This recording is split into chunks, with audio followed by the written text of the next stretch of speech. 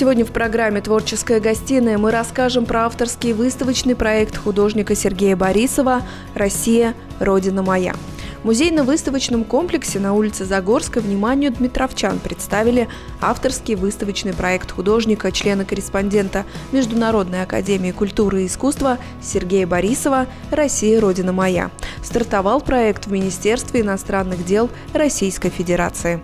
Предыстория этой выставки началась в прошлом году, когда это был закрытый проект «Россия. Родина моя», который был представлен в Министерстве иностранных дел, и приурочен он был к совещанию послов Российской Федерации с участием президента России, премьер-министра России, министра иностранных дел. И так получилось, что он пользовался очень большой популярностью в закрытых кругах.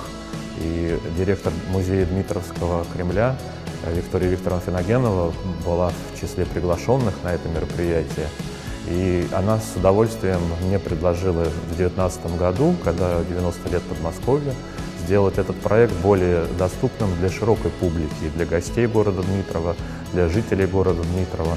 Вот так родился этот проект, и который перерос, я думаю, в дальнейшие какие-то такие передвижные, и по городам России, я думаю, это расширить уже. Но стартует он именно в музее-заповеднике Дмитровский Кремль. На открытии выставки гостям музея представилась уникальная возможность в полной мере погрузиться в творческий мир художника Сергея Борисова и насладиться работами, пейзажами, жанровыми картинами, портретами и натюрмортами. Здесь представлены работы за последнюю четверть века. Я решил выставить работы, представить разные пейзажи. Это пейзажи русского севера, Заполярья, и русских монастырей, русских городов, небольших деревушек. Также здесь представлены и портреты священнослужителей, портреты олимпийского чемпиона, жанровые картины, посвященные русской деревне, русскому селу. Яркий представитель Российской реалистической школы живописи Сергей Борисов прошел хорошую подготовку. Московский академический художественный лицей и Московский государственный академический художественный институт имени Сурикова при Российской академии художеств. Автор уверенно работает в разных жанрах станковой и монументальной живописи. Среди значимых фундаментальных проектов – роспись храма Христа Спасителя. Здесь на выставке представлены станковые работы, а я еще занимаюсь монументальной живописью, росписью храмов, мозаика.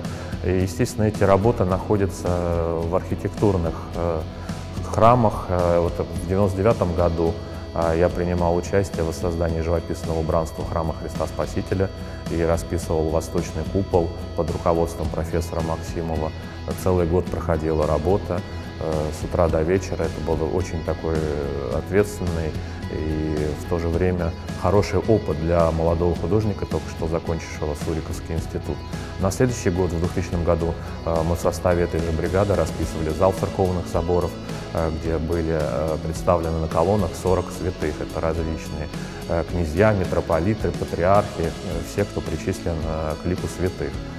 Также я работаю над мозаиками.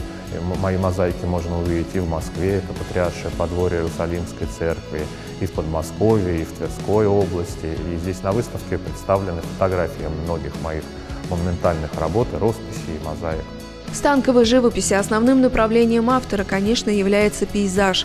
В любимом жанре здесь представлено более 50 картин. Также успешно Сергей Борисов работает в жанрах портрета, натюрморта и тематической картины. Благодаря Дмитровскому Кремлю, музею Дмитровский Кремль, я решил, что этот проект «Россия. Родина моя» будет передвижным, и уже есть задумки показать его в нескольких городах России, в музеях и выставочных залах. То есть это будет в следующем году, по-видимому. И я надеюсь, что также будет интересен и зрителям тех городов, где это будет показано. Сейчас у меня просто так совпало, что одновременно две выставки проходят в январе в музее Дмитровского Кремля и в Словацком институте при посольстве Словакии в Москве, где представлены пейзажи Словакии, словацкого региона. Очень часто я был на многих пленэрах, и очень дружим с послом Словакии, с культурным центром, и они попросили представить то видение, как видит русский художник Словакию. Поэтому у меня сейчас две выставки одновременно проходят. Особое место в творчестве Сергея Борисова занимают пейзажи Москвы, любимого города, где родился, учился и продолжает работать художник.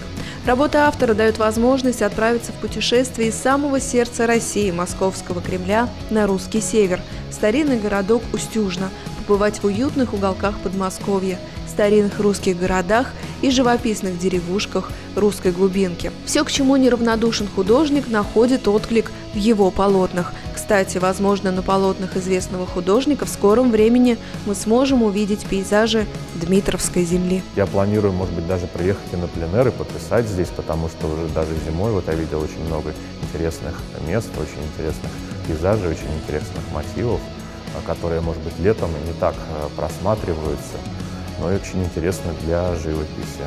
Сергей Борисов – постоянный участник российских и зарубежных выставок. Его персональные выставки неоднократно проходили в России, Швейцарии, Франции, Германии, также в Российском культурном центре в Париже и многих других музеях, выставочных залах и учреждениях. Выставок за столько лет было очень много, более 200 выставок, и все их перечислить даже сейчас вот очень затруднительно. Но для меня очень знаковые выставки – это, конечно, и в администрации президента на Старой площади, и в Доме правительства Российской Федерации, и во многих органах власти. Очень интересная выставка была в 2003 году, персональная, во Дворце наций ООН в Женеве, где ее открывал заместитель генерального секретаря ООН.